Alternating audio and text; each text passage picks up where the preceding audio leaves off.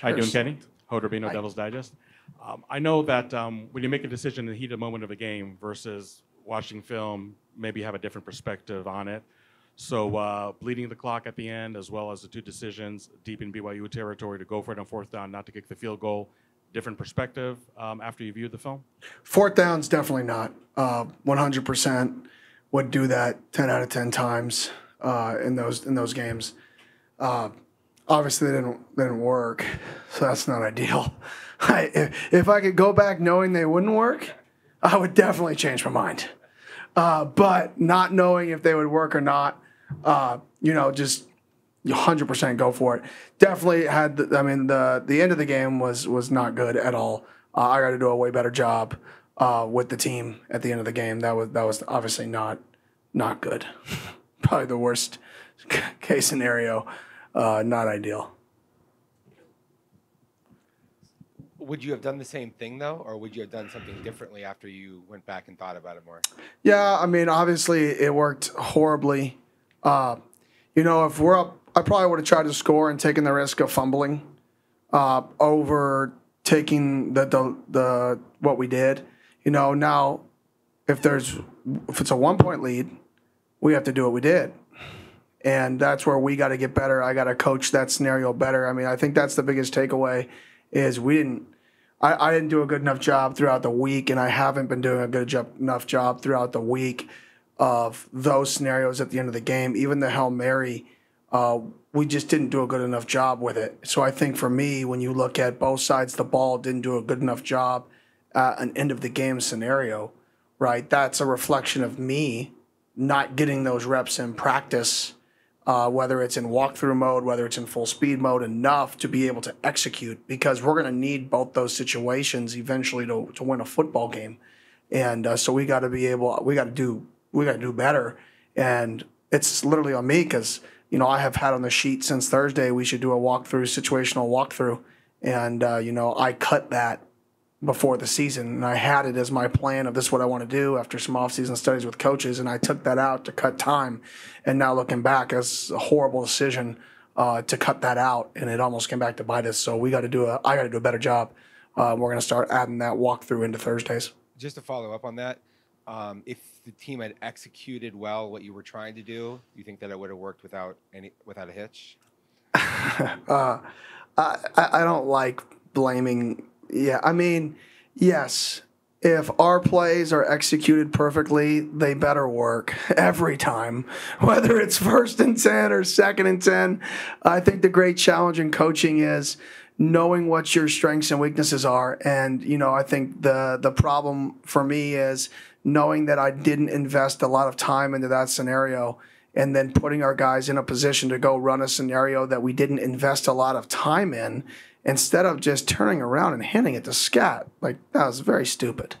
And I think that's the frustrating part is if we would have had more time on task and that situational football that we do practice, but not the amount of time we should have, I don't think we'd be having this conversation. But it's my job as a head coach to know what is best for our football team.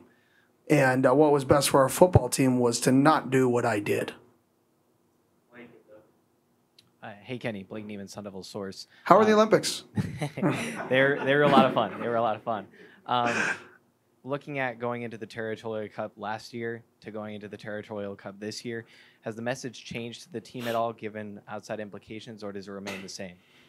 Yeah, it's about us going and playing and preparing like we do. And like I've said to the team since I think week 3 is, every game you win makes the next game the most important game. And the more time you win, the next game is more important. Doesn't matter who you play, doesn't matter where you play. It's the most important game because you won the last one. And if you go and win, then the next game is more important than the game you just played. This is the most important game on our schedule because we've put ourselves in position for it to matter, not just from a rivalry perspective, but from a bigger perspective of achieving other aspirations. I definitely feel like the educating people, in this transfer portal age on the significance of this game is something that we're going to do. We're going to bring in, we don't know what former player yet. I think we've already asked one guy. Hopefully he says yes. I don't want to say his name because I don't want to call him out if he says no. But if he says yes, to come and talk to our guys about it and about just the history of the game so our guys can be educated on it. And then one thing that we're going to start doing is we're going to start doing educational sessions in the off season about this rivalry instead of having to do it the week of the game and distracting the guys from the real thing, which is just go play smart, tough, take care of the football, and worry about the team. So I think that's where I'm going to grow next year is really educate these guys on the rivalry when they get into the program, almost like a tutorial on why this game matters, but not do it the week of the game. Do it leading up in the offseason. Doug Franz Unplugged podcast. Rewatching the game yesterday, there was a good camera shot of Sam all over Scat on the late fourth down that didn't work. Was that leadership on his part showing that somebody went the wrong way? Cam went the wrong way? Yeah, I mean, for us, like I say, we were in a huddle for 3 minutes there, 2 minutes there. Obviously, are we going to call this? Are we going to call that? Are we going to call this? Are we going to call that? So I think I kind of confused our guys. I'm being brutally honest, confused our guys a little bit in that scenario. And, when you don't have everybody doing the same thing, not everybody's on the same page. And when not everybody's on the same page, I think that's a reflection of coaching. Like it's our job to make sure people execute. So yeah, we didn't execute it poorly, but like I said, we should never not execute a play poorly coming off the sidelines. So I got to do a better job. We got to do a better job coming off the sideline, making sure we're on the same page. I mean, it's 4th and 1. We can't not be on the same page, and that starts and ends with me. And a couple rules geek questions. As long as you have 7 men on the line of scrimmage, you can do whatever you want with the other 4. So you could have Sam as the personal protector and Jordan as the punter. Snap 100%. it and throw it, and he's got 15 seconds to run out the back of the end zone. 100%. We 100%. Yeah, we have a play called Time Killer. It's very similar to that. And then untimed down on a penalty on the offense. If it's loss of down, if that clock would have run out but intentional grounding would have been called, does BYU get an untimed down, or is there no such thing as an untimed down on an offensive penalty? So it's funny. You can go back to that happened at Oklahoma State. Coach Arroyo was the offensive coordinator for that, if you remember. And then they got a Hail Mary. I think it was Western Michigan. They got a Hail Mary called on them, and they ruled that the ruling was wrong, and they shouldn't have got that last play. So, if it would have, if it's and buts were candy and nuts, whatever that saying is. But that situation has already happened, and to answer your question, it's kind of crazy. But go back and watch that game because that was kind of what you're asking there, and that was ruled incorrectly at that time, and they've gotten that cleaned up. Coach, you talked about end-of-game execution, but kind of looking at an even bigger picture, you guys are getting off to hot starts in the past couple of games against ranked opponents, and then that second half has been a little bit more of a struggle. Why do you think that things have been clicking so much at the beginning of these games, and what's kind of changed going to that second half? Yeah, it's funny. So I brought up – well, it's not funny, but I brought up that with the team today because I think we play with a chip on our shoulder. We play really hard. And I think sometimes when we think we're ready to knock somebody out and they hit us back, well, we thought it was just going to continue to go this unbelievable way. And then they get us against the ropes and we've struggled to kind of bounce back. Now, at the end of the day, credit to our guys, they found ways to win the games. But we've had 2 opportunities in 2 straight weeks with 3 possession leads to go up 4 possessions with the ball in the middle of the third quarter. We fumbled one. We dropped the ball in another, and we're just that close. And then we've given up 2 90-plus yard drives in the second half, right, in quick amounts of time. And I think for us, we got to find a way, similar to winning on the road. Now how do we find a way to put a team away?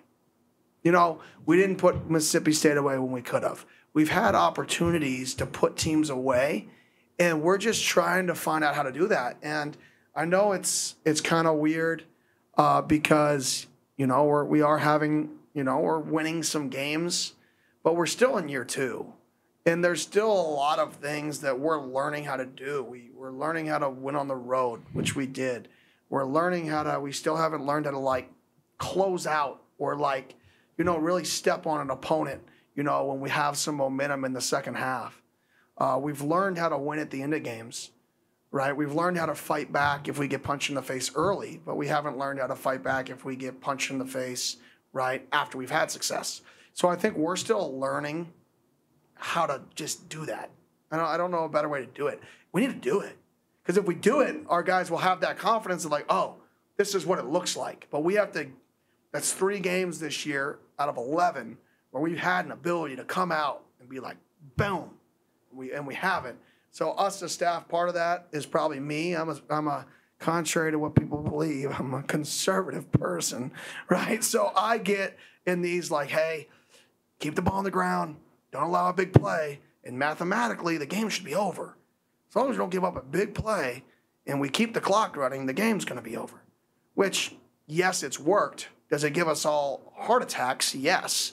But we just got to be able to finish in those scenarios and then play that new strategy. Because I will say this, I'm not a fan of teams that just sling the ball around with 3 possession leads. I think you lose way more games than you win. And even though our games have been ugly at the end, like we've still won those games. It's better than the alternative. Hey, Kenny, Jordan Ham, Sports 360 AZ. You mentioned educating players in the offseason about this rivalry.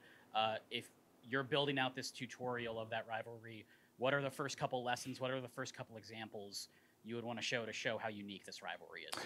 Yeah, I think obviously it's in the same state, right? That's a rivalry. That's the first step, right? Not every rivalry is interstate.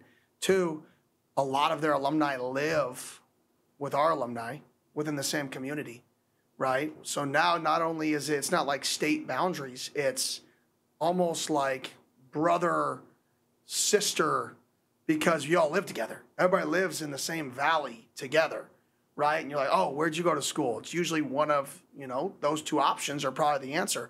So I would say it's very like deep because how closely connected the 2 schools are with their fan bases. And then I would just go through like us getting our butt kicked last year. That would be like what I would really focus on when explaining it is same state, everybody's friends with each other, like our colleagues, right? They're close to each other. Some of them live in the same house. Right now, like it's close. And then we got our butt kicked last year and got embarrassed. So it's a game that matters that you got your butt kicked, that you got embarrassed. If you weren't here, like the other guys on our team got embarrassed. I got embarrassed. So you better have a little bit about yourself when somebody embarrasses you like that. And they got the same quarterback returning, the same wide receiver. They got a lot of the same players returning off that football team, off a team that, picked us apart.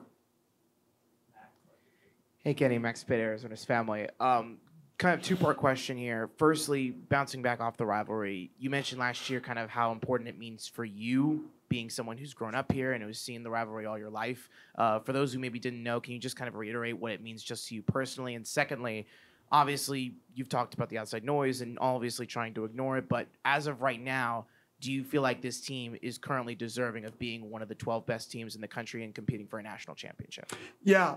First question, obviously, I grew up going to these games, the rivalry games. My family grew up going to the rivalry games. So, it's something that I've been, regardless of where I coach throughout the country, like I would try to watch this game. If I couldn't watch all of them, like I would try to watch this game, try to record this game. Just because it's what, if you're from Arizona, like this is like when's the Territorial Cup? Like that's a big deal. So from that perspective, it matters because it's something that's been a part of Thanksgiving. I think of Thanksgiving like that's part of it to me, my entire life. And then 2, I think we'll find out. I mean, you're only as good as your next game. You're as simple as that. Like, you have to continue to prove to people constantly, right, that you're deserving of something. Do I think that the body of work that we've put together is worthy of it? Yes. But do I think the body of work is worthy of it if we lose a game? No. So can you get blinded by all that? No. Like, somebody asked me today, one of our players, like, so what does it take for us to get into the Big 12 title game? I still don't know. I really don't. I know this. I know we don't get in if we lose. I know that.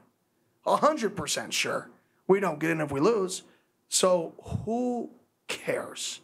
Like, focus on the main thing, which is us getting better over and over again. And I think kind of a scapegoat answer, but that's literally all I care about is just being the best version of us today. Hey, Coach. Fletcher Anderson, Cronkite News. From the beginning of the season to now, what do you think has been the biggest change in the team? Confidence. I definitely think our guys were, they believed in themselves, but it wasn't like, it was like how, like, I think now it's like we can. A little bit of like, we should win. I think we can win. I think we can win. We're working hard. Now it's like we can win.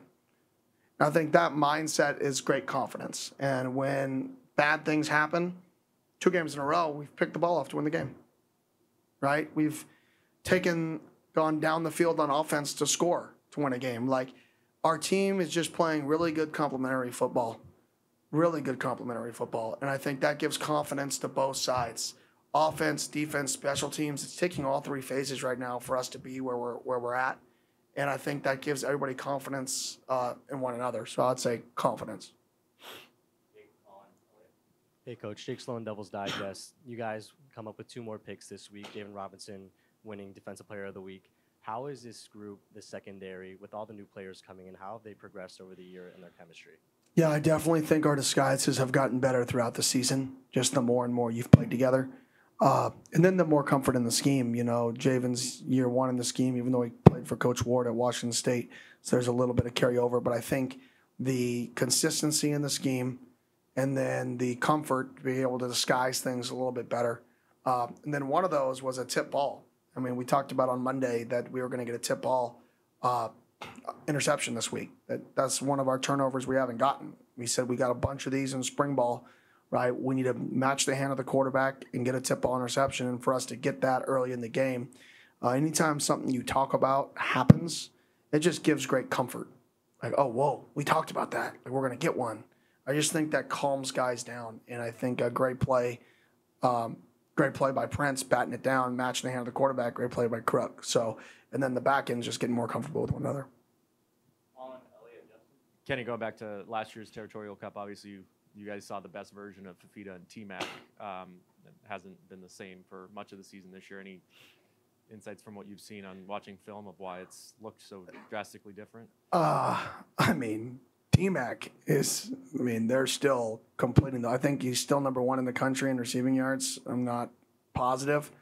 I mean, credit to you, T-Mac. You're number 1 in the country in receiving yards, and people are still saying you don't look the same. I don't know if that's possible. That's a incredible compliment, to be honest, to T-Mac, that he is the best in the country in yardage, and people still are doubting it. And I'm like, golly, this dude's unbelievable. Like, he is incredible, and they have a remarkable connection that goes back to high school.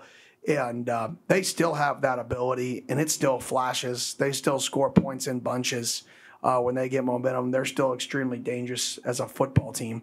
But I think those two do have something special. I think some games, teams have bracketed them, and they've said, okay, we're not going to let you beat us. And it's really hard to beat one person in college football. It's even harder to beat 2. And T-Mac still does that at times, which is what makes him, a special player. But yeah, they're a dynamic duo. Any surprise at all that T-Mac, he said he's playing obviously in this age of college football where people kind of look out for themselves? I don't. I think you got to give both of those kids you just mentioned a lot of credit. They had some changes in their program, and those guys said even though they're our rival, that they wanted to stay true, they wanted to stay committed, they wanted to be a part of something. And for both of those guys to do that in this day and age is special, and that's something that program should really get behind and rally behind. Those 2 special young men, especially in today's era. And there's no doubt in my mind that those 2 are going to finish this season, and that those 2 are going to play as hard as they can because they have passion for their program. They had a lot of opportunities this offseason, and they said, no, this is where they want to be.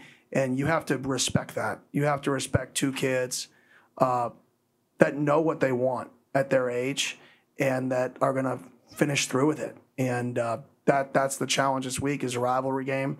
I think the last time Arizona State was undefeated at home was 2004. They were the 17th ranked team in the country, and they traveled to Arizona, and they lost. It's a rivalry game. Anything happens in a rivalry game.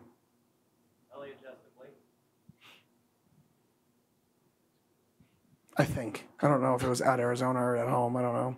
Coach, you talked about how you're not really focused too much on the Big 12 title implications and how you're not in if you lose. What are your thoughts to the, albeit slim, possibility that you guys win this game? You might be the highest ranked team in the Big 12, and there's still a very slight possibility that you don't even get to play for a Big 12 championship. Honestly, I haven't even thought about it. I'm a positive thinker. If you ask that question to my wife, she could probably give you a good answer. She always thinks about what's the worst thing that could happen. I always think about what's the best thing that can happen, right? That's why we've been together since we were 17, since high school, is because we're perfect for each other. And I don't think about negative. Like, what's the best thing? What's the best possible outcome? That's what's going to happen. And if it doesn't happen, well, now what's the best possible outcome? And if you just think like that over and over again, and it's contagious. Hey, Coach. Trenton Bourget is one of the few guys who's kind of stuck it out here, and one of the guys that goes under the radar as a member of the Leadership Council. So what is his role as a leader kind of meant for this team, and what sort of excites you about his future potentially going down the path of being a coach? Yeah, obviously Trenton's a great leader, voted on the Leadership Council again. I mean, he was a captain for the game last week. Made him a captain just because of what he's done for this program. I think it was important for people to see him step out in that field on senior night and go be a part of the coin toss for what he's done for the program, what he's done for the community. I just think that entire family is all in ASU, all in Sun Devils. They've got great passion, great confidence, a great voice for the program. And I think Trenton's going to be a phenomenal coach in the next chapter of his life. He already is. He's been on the 7-on-7 circuit, dicing people up left and right.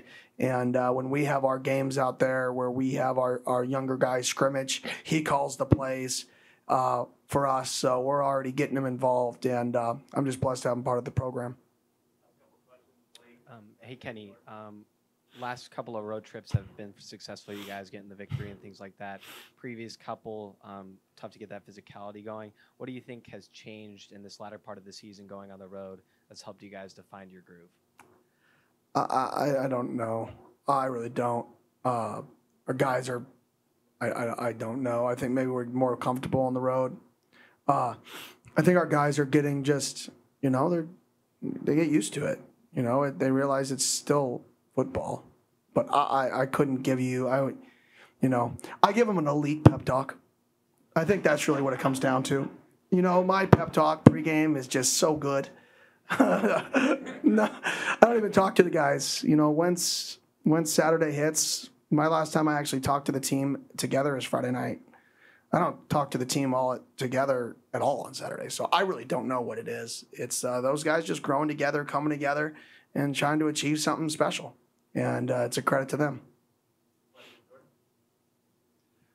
What do you think the biggest impact of having guys like Xavier Guillory and Javon Robinson making those crucial plays down the stretch of these big games? Yeah, so happy for X Guillory. He's just battled. He's battled injuries. He's battled hamstrings.